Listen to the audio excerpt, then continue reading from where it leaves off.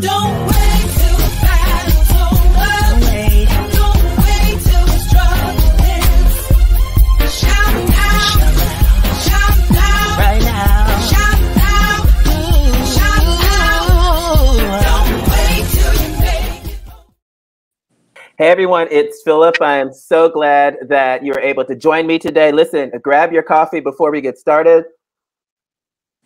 It's really great because, you know, today is a little bit colder, but coffee always warms me up. Listen, so today we're kind of looking at everything that's going on when it comes to entrepreneurs, but not just the business. What does it mean for people personally? How do you decide to just step out? We know that since the pandemic and, you know, for years, a little bit before that, becoming an entrepreneur has kind of been the buzz.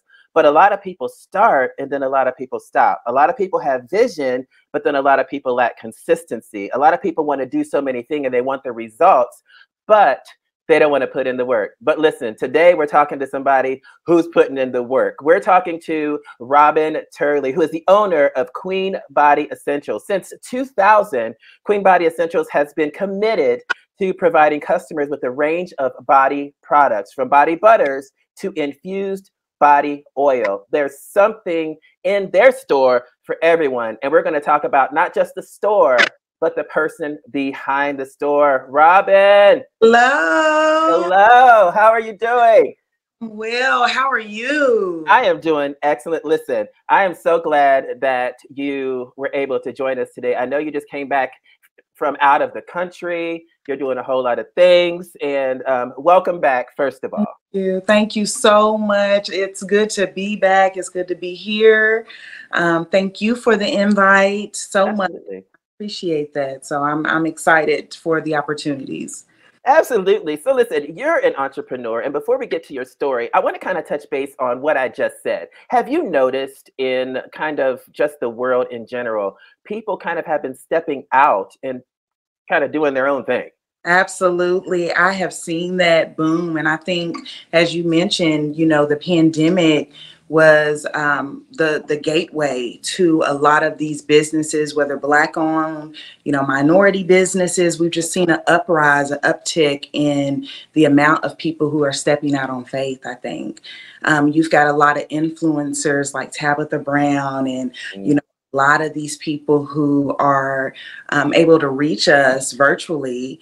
And I think we're all finding our own little faith to get out there. So you're seeing an abundance of that, just, you know, being cooped in. You know what 2020 did to us, you know, how it made a lot of people feel. Some people lost their minds, you know, but at the end of the day, you know, some people were able to take that, and it was a great time, you know, to get into another avenue of income, business, following your passion, whatever that was. It was a great time for that. So I love how you said it was a great time, because I have a lot of conversations with a lot of different people who have a lot of different perspectives about what happened during the pandemic.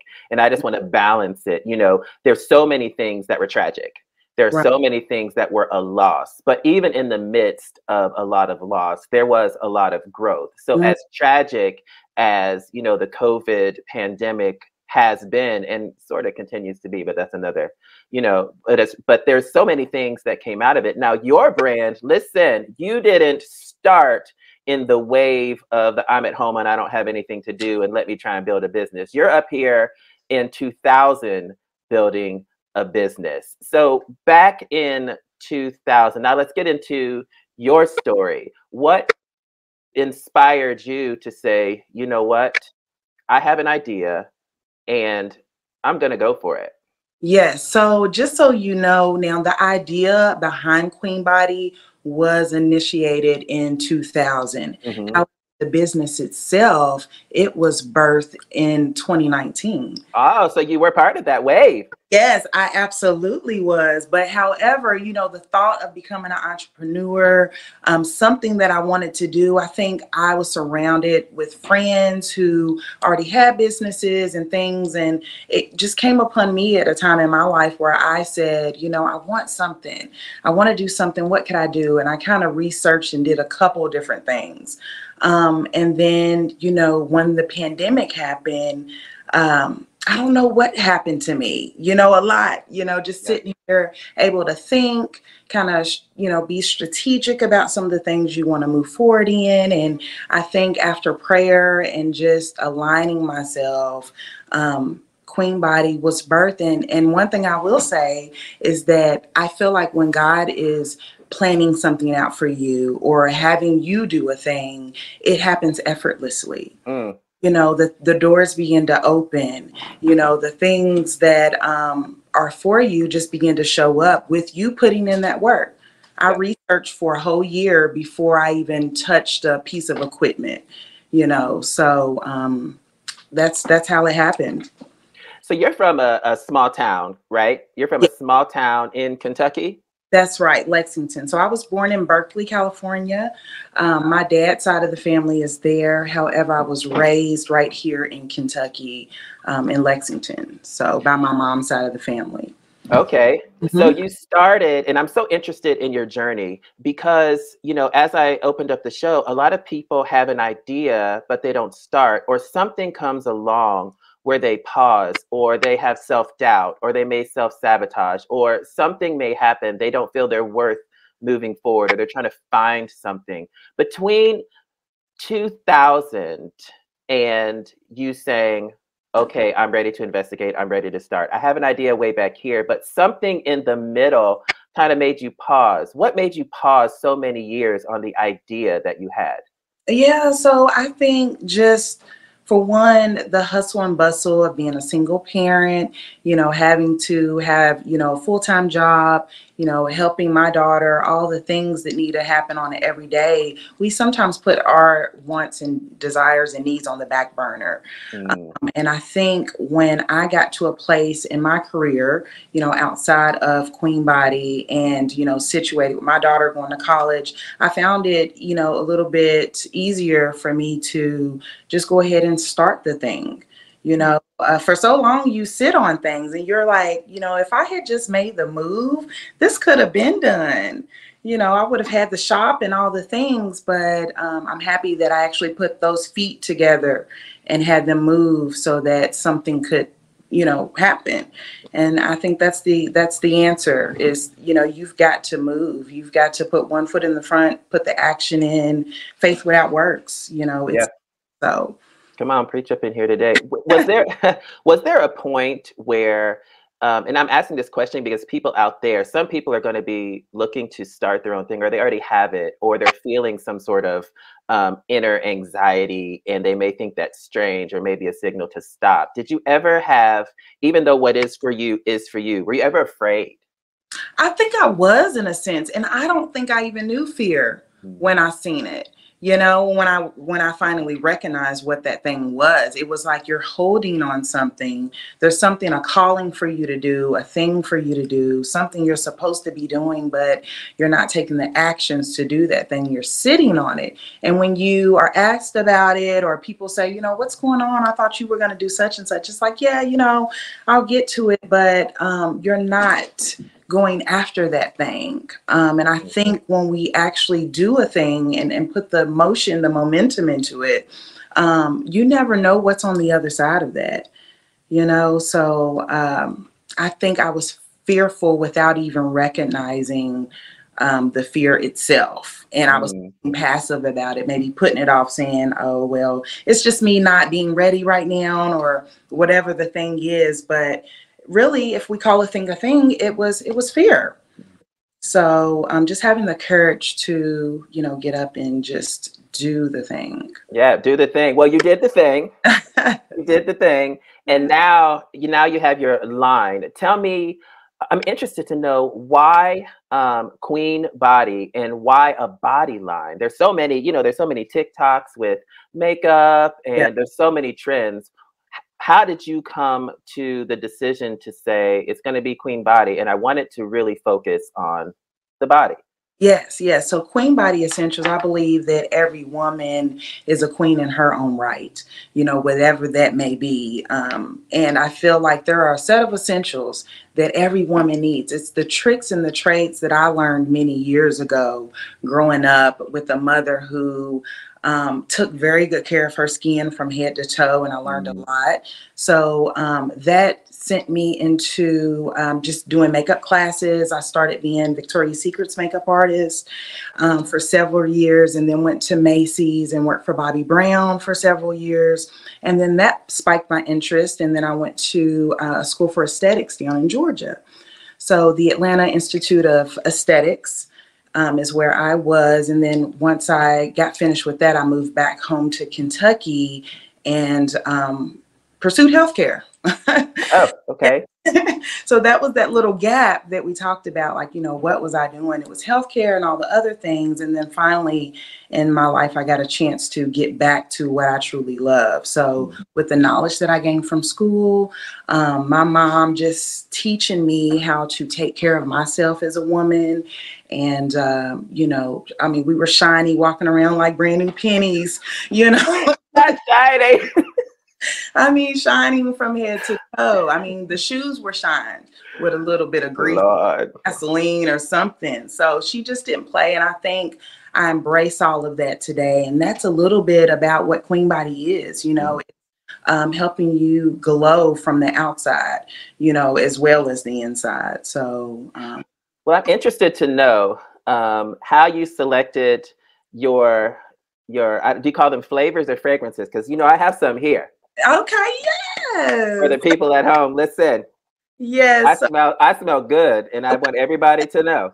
Okay, I see you've got the country apple. Yep, I got the country apple, and then I was also sent a little one that smells like caramel. Okay, that's the caramel apple. Yes. This one's the caramel apple, and I got to be careful with this one because I want to snack every time I smell it. Listen, I know it does give you.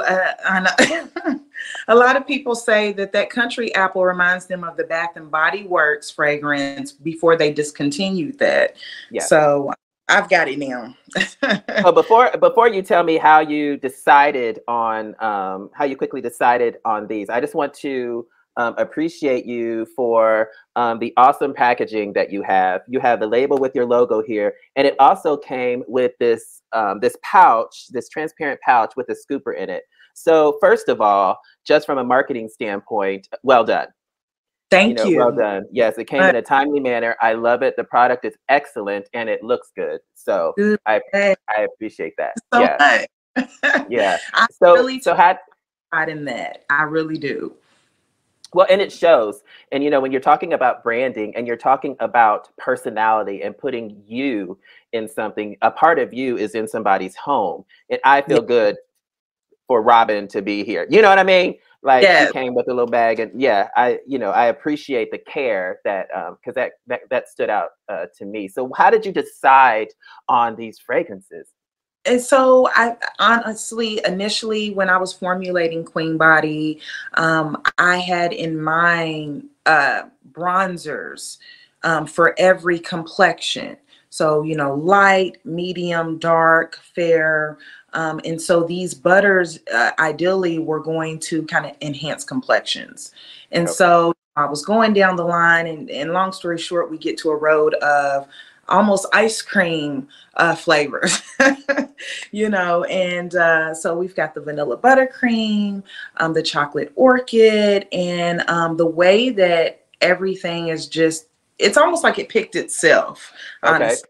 From the way it started to pipe, it came into looking almost like cupcakes, you know, really sweet. So I think ideally I wanted QueenBody to have a certain image of just bronzy, goldy, trophy bodies, and all the moisture and hydration of keeping your skin like that all day. So I just wanted to take super care in everything that a queen would need her essentials to be. You know, if you're going to have the body butter, we need a spatula to put it on with. You know, the colors, just gold, royal, everything about it. I want you to have the experience.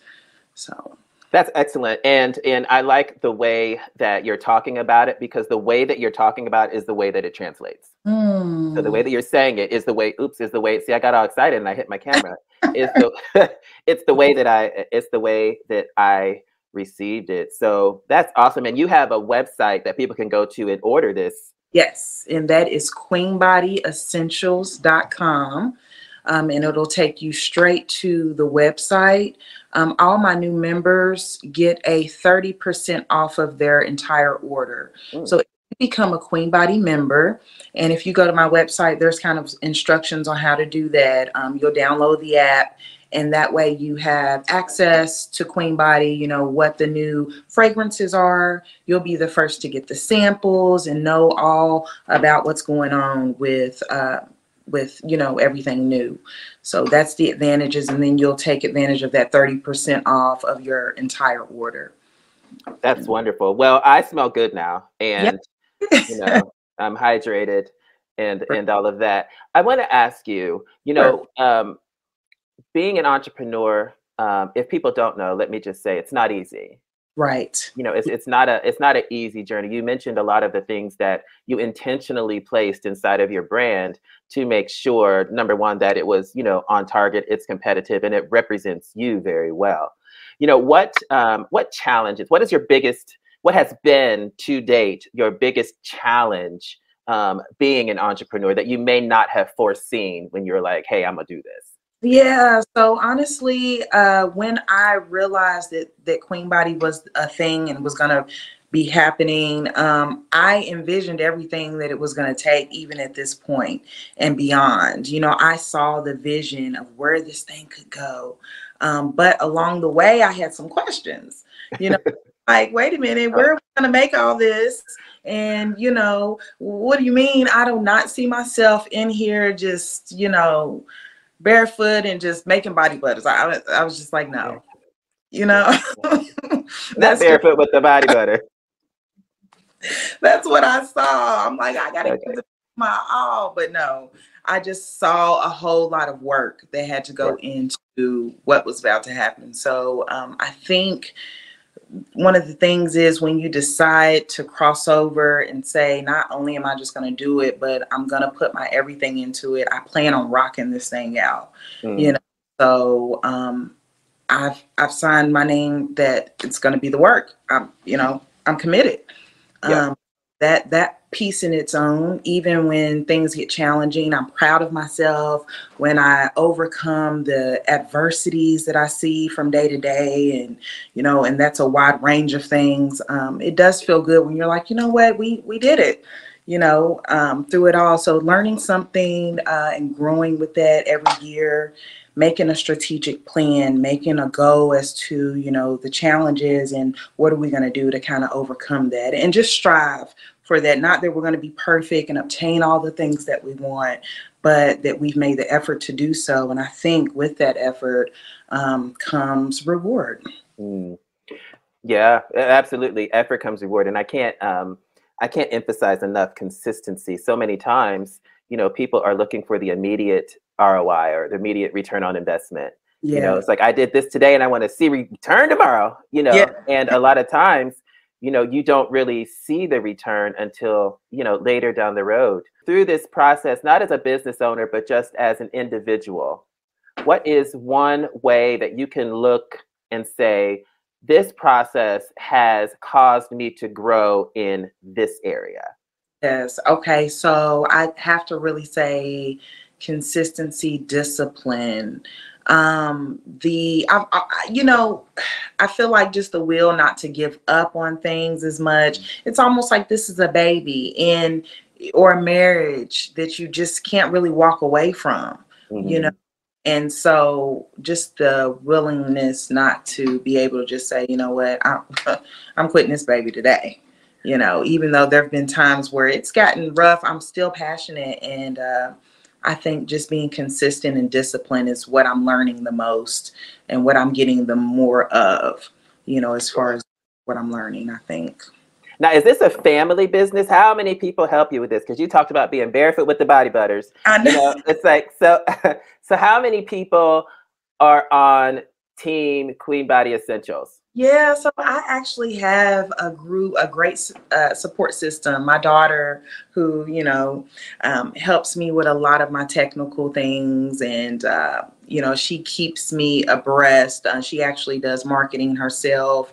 So she helps write resumes. She's an artist, and she brings so much to QueenBody on the marketing end to the tech stuff. You know, I've got my sister who helps with a lot of the back office things. So, you know, she's been in committed. She's like, girl, I need a check, you know. So, but we've got people who are just want to see me win, want to see QueenBody win, because when I win, I feel like the community wins, you know, and you know, all as a whole are doing our part, you know, and helping each other. So, yeah, that's what it's about there. That's awesome that you have so many people that are there supporting you with skills, might I add. Yes. You know, with skills, because you can get a lot of support sometimes. It's like, listen, I'll just do that myself, because. Yes. And actually, you know, two heads are better than one. And, you know, my boyfriend, he's a lot of help. I mean, he does helps with all of the marketing ideas and things like that as well. So I've got a whole team of people who just really want to see QueenBody and go far, you know. What is your when you look down the road, because you're like a vision caster, so you can kind of see where you want to go. Where do you want your line and you and your efforts? Where do you want all of that to go? What's the goal? I mean, really, okay, so this sounds crazy, but I've always thought, I was like, you know, what if Beyonce brought my company? You know, for, you know, maybe 3.5 mil. So I feel like little check. You could really be so dramatic with where you want your business to go. You know, I think just, you know, when it comes to manifesting and really having good intentions and not just, you know, seeing yourself prosper, but helping others, all those important things, the sky's the limit to where if Beyonce, you know, hey, we don't know, you know, so I see me, you know, nationwide, you know, international, just on a bigger scale. Sure. I see QueenBody in household, you know, household name. So right now, just, you know, you're doing the work. One body at a time, one QueenBody at a time. And let me say this too, and I want this to go to people that are out there as well. Just because you have a goal of what you want to have in the future doesn't mean that you're negating all the things that you've done to get to where you are. You know, you're in such a great place, regardless of what the goals are tomorrow. Right. You know, you're in such a great place today. So it's like, let's celebrate today. We'll celebrate tomorrow. And I'll also celebrate me achieving my goal, my ultimate goal when that comes. Yeah. Yes, because it's steps, you know, the whole process. It's a whole journey. It's an entire journey. What advice would you give someone who's thinking about launching their own dream or their own business or whatever they want to do, but they might be experiencing some self-doubt? Yeah, so, you know, that has been the message for me, I think, this last month or so. And one thing you realize is that you are not the only person that hears the self-doubt. You know, that it's a real thing. I think everybody has experienced it to some degree. And I'll say this, and, you know, traveling out of the country for the first time, you know, and going to Africa, it was a great experience. This is something new.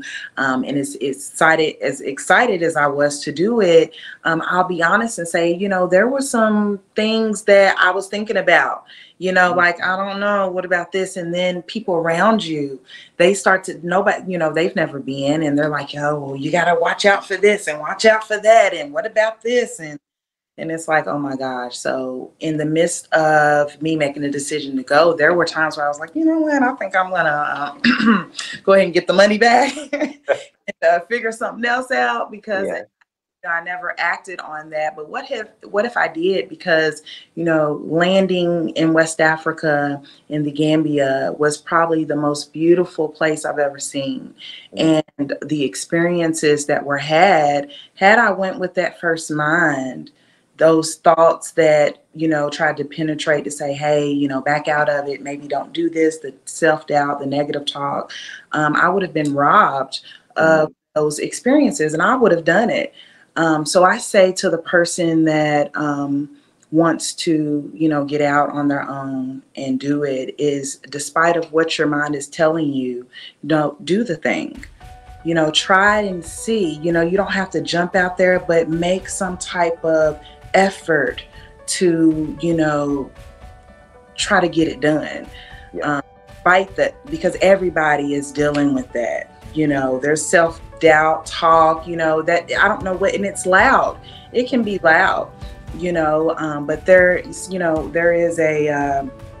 I think there's just a way to tap into the positive and the good things, and be intentional about the things you're trying to do. Yeah. So I love that. Just get out there, just do it. And you are correct. The voices can be so loud. They can be loud, and so if you just pay attention to everything that, you're telling yourself, then you may never reach your highest potential or the thing that God has for you, so there's still a voice that tells you the right thing to do and what to follow. And there's checks and balances to make sure that the things that you're going after is in alignment with the things that are of God for you. So I think it's just good to know, are these things good intentions? Are we having good thoughts about it? And just the checks and balances to make sure you're not, on the deep end somewhere, Exactly. Checks and balances. That's what you need. Robin, QueenBody Essentials, thank you so much for coming. Thank you so much for deciding to go ahead and move forward with what you were planning.